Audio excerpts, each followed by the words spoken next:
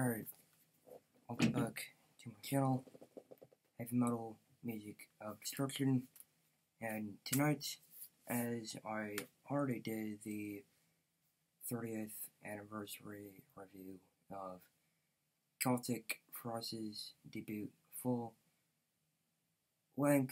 album, I'm going to be doing a review of archgoat's the apocalyptic triumphator, and I'm gonna give you a brief history of the band, so here we go.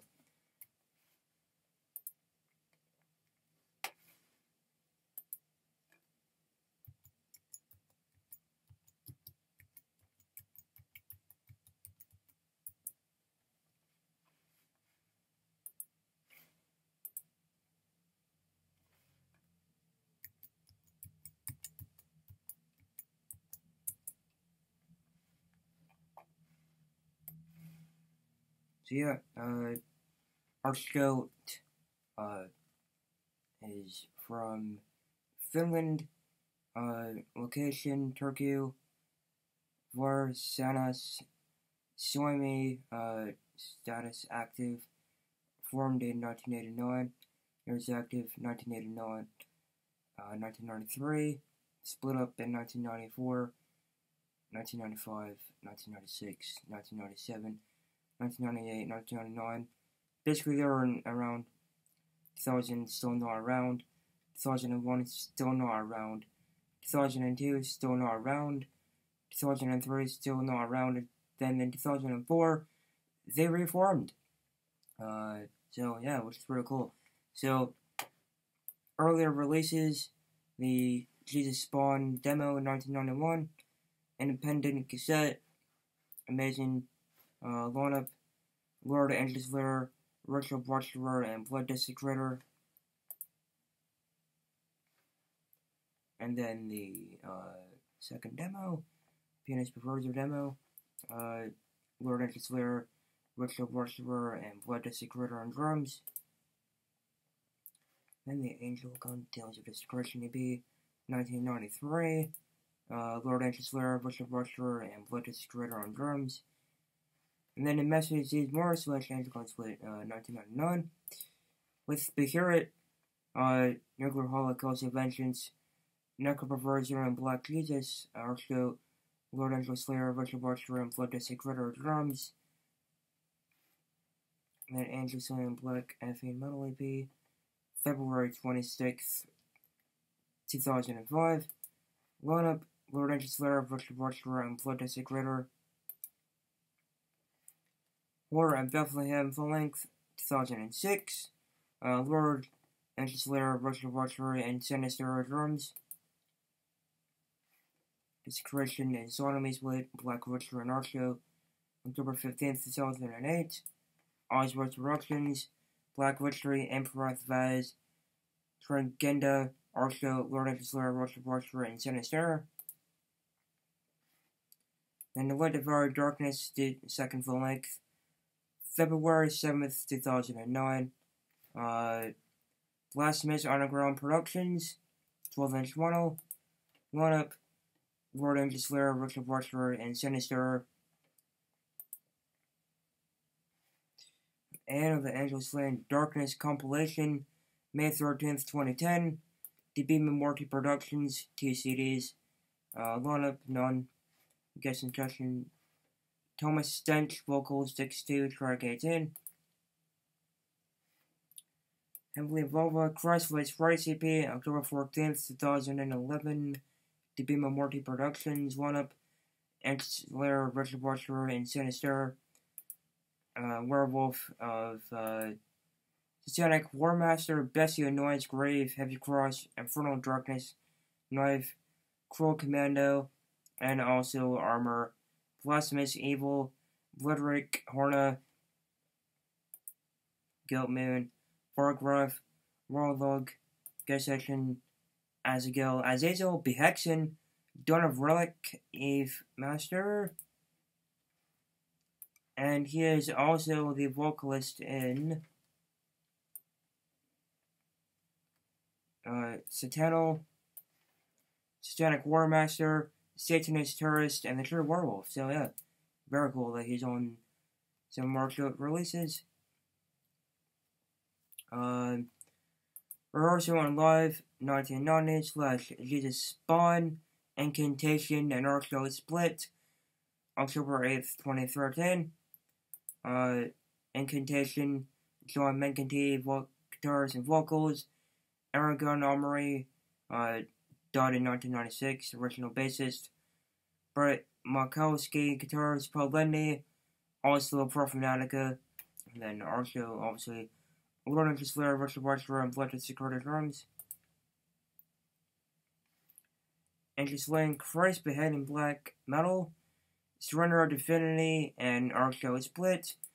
Surrender of Divinity, Avigay, Sona Lux, Weather Corn, Archgoat, Lord of Slayer, Richard Watcher, and Sinister. Brazilian Ritual Second Attack. Split video with Black Victory, Impurity, Archgoat, and Grave Desecrator. And then the Apocalyptic Triumphator, which is your third full-length album. Lineup: Lord and Slayer, Richard Watcher, and Sinister. Guest musicians: Werewolf and Diabolus. Silverum keyboards. Awesome. And then, yeah. Sorry if there was any, like, I don't know, bad language or anything. I try not to do that stuff. But, at the end of the day, if you're offended, then, shame on you. But this is Yorick, done by Chris Moyen, who did Incantation's art, all of their albums, including the new one, actually. And that's the back. Very cool. Track listing, intro, Left Hand Path, very ominous track, Nuns and Darkness, track 2, the Apocalyptic Triumphator, track 3, Phallic Desecrator of Sacred Gates, track 4, Grand Luciferian Theophany, track 5, Those Below, Into on Hell, track 6, Intro, Right Hand Path, track 7, Congregation of Circumcised, track 8, Shadow Magical Portal, track 9, Flight of Full Phosphorus, track 10, and Profanator of the First Commandment, track 11, Funeral for Eternity, track 12, DBMemorte, www.dbmemorte.com, dmp666@gmail.com. Now, how I actually found out about Archgoat is on YouTube. It was in 2010, and I found the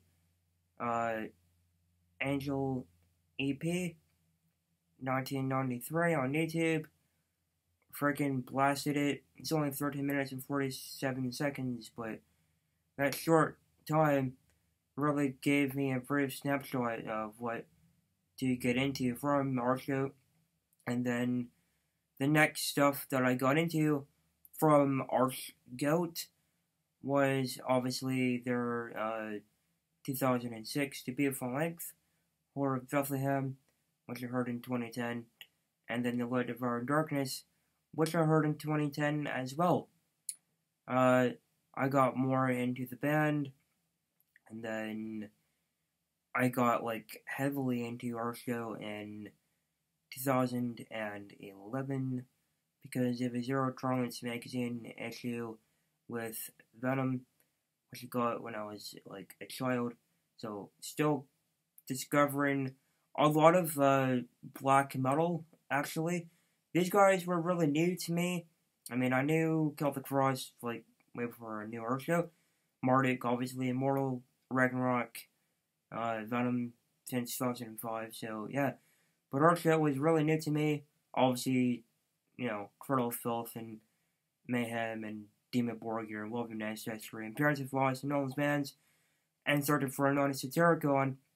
But archgoat was like really new for me, and yeah, when I first found archgoat, I've never looked back since, man. They're just one of my favorite bands, and the interview was about their heavily evolving Christ Flats Rights EP in 2011.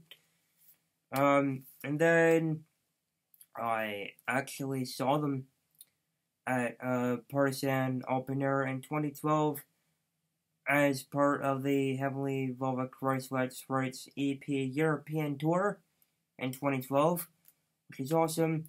And then after 2012, I didn't see them because it was just a one-off show. It was during the daytime. And my first, like, proper venue show was, in fact, on the apocalyptic triumphator European tour with archgoat, Inquisition, and Orange Caps, and Black Death. However, I did not see Black Death. I wanted to see Black Death because I checked them out and I freaking loved Black Death's music. I haven't listened to them since then, so yeah, just a brief listening band for me. Archgoat, I still listen to, you know. And then I saw them again, not in 2016, because that's when I saw Soulfly and Gruesome as well. And then in 2017, I saw them for the third time in London on the Eternal Damnation of Christ EP tour, European tour, with Bolzer and Sepharda Dwadi. I saw Sepharda Dwadi, really great band. Hugely impressed by their show. Very much in the vein of old school Celtic Frost. So yeah, Bolzer I did not see. I wanted to see them. They're supporting their Hero album. I've listened to them before. They're an amazing band as well. I still listen to them on and off. And then 2018, the release of Luciferian Crown. Didn't see them then, unfortunately. But because I saw Marduk and Ragnarok in London.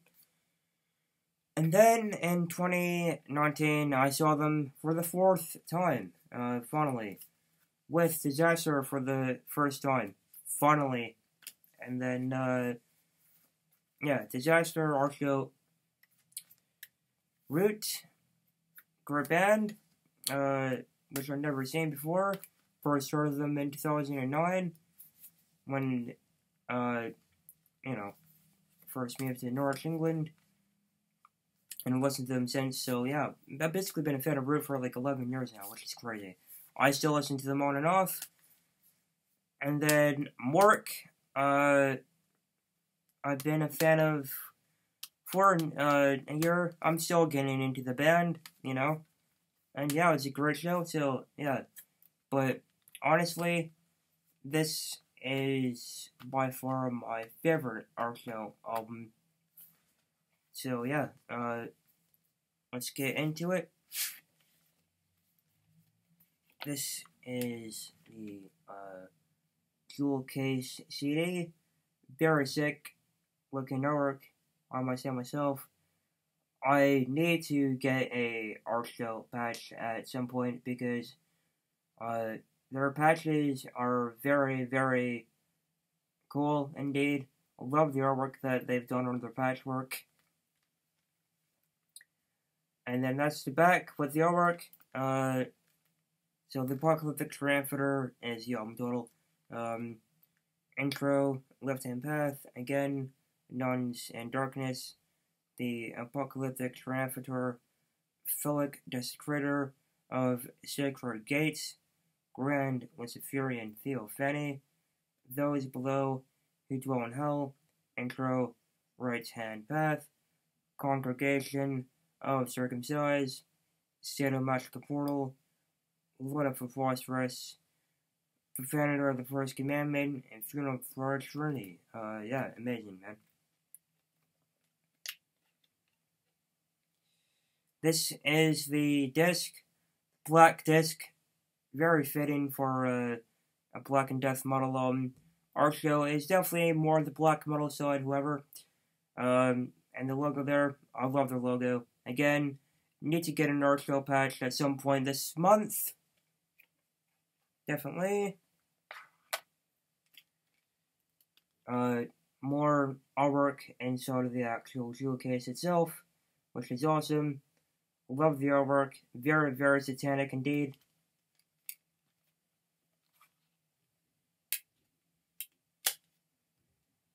And then, this is the lyric insert. Again, done by Chris Moyen, of, who did the Incantation albums. And the back there. I'm trying to read this in my best, because it's all, like, handwritten. It's really interesting. Recorded in Temple of the Black Moon on 2nd of the 5th, 10, 2014. Sound engineering and mixing by Timmy Villain. Audio Like Studios. Produced by Werewolf of Satanic Warmaster. Backing vocals by Werewolf and Sinister. Invocation by Ritual Butcherer. Keyboards by Douglas of Villafrum. Anti-Slayer photo by Aerosony. Sinister and Ritual Butcherer photos by Michael Vinberg. Arts by Chris Moyen, led by Dan Soya. So yeah. Lyrics and artwork there. Love it, absolutely. More lyrics and artwork there. Sinister. Seattle Magical Pulse. Ritual Butcherer, 9 Scores in Darkness. And Anti-Slayer. With Fury Tone and Bass Below. And Funeral Park Serenity album design. Archgoat made like a bunch of t-shirts with this design, like official t-shirt merchandise for the European tour and world tour for the Apocalyptic Triumphator, which is awesome. Lyrics and artwork there. More lyrics and artwork there. More lyrics and artwork there. Try to read this, thanks to Diabolus Silverum, and Arsonist Lodge, Philip and Debima Morty Productions, Chris Moyen and Throne Cross Design, Satanic Tyrant, Werewolf, and Timmy Villain, Zenu Sin Conan, Mika Passionin, Ardo Cine, Timo Latvia, Geraldine, Michael Finberg, Hills 2, What Corn, and Surrender of Divinity, Emperor, Daz, and Black Witchery, Thomas and Morbo Sedad, Jorg Keyman, Wright Bay, and Sadistic, and Sec Black Winds, and Blasphemy, Canadian frickin' Black Death Model Legends. Phil and Diocletian, Earthspur and Proclamation, Horde Horna, Satanic Warmaster, Catherinaga and Genocide Shrine, frickin' sick band. Thanks to Iron Fist Magazine back in the day, hell yeah. Dead Congregation, again, thanks to Iron Fist Magazine back in the day. Jimmy and Norfrost, and Demigod, Torah, Corns, and Behexen, amazing black model. Night Frost and Carpathian Forest, huge fan of Carpathian Forest. Torture Killer, I know from back in the day. Lenu and Hellbro, Timma, Fury and Black, Crucifixion, Sarah, Nachia, and Azazel.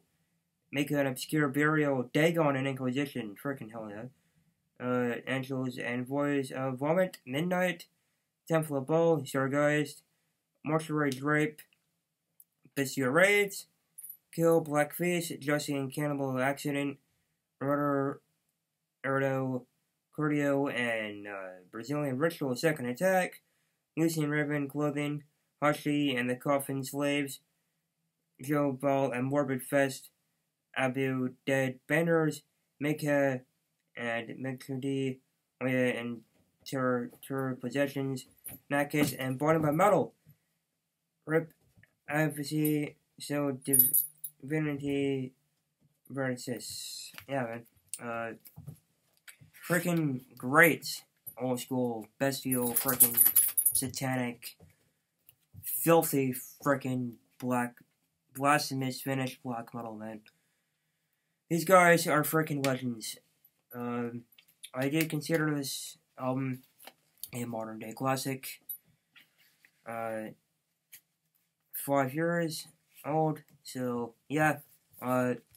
For archgoat, the apocalyptic triumphator, I'm going to give this album the praise that it freaking deserves. I'm giving this amazing album a solid 10 out of 10. So yeah, that's my review for archgoat, the apocalyptic triumphator.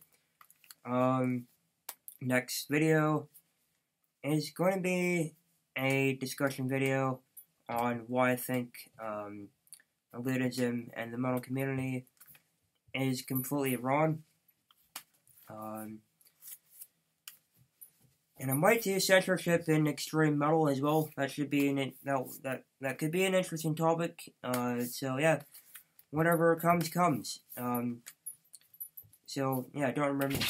I'm doing the elitism in the metal community discussion video, and then I'm gonna do the censorship and extreme metal discussion video, because honestly, 20-year-old metalheads should be allowed to, say album titles, even if they have swearing in them. Doesn't really matter, does it? So yeah. Look out for those two videos, and I'll see you guys in the next video. Thank you.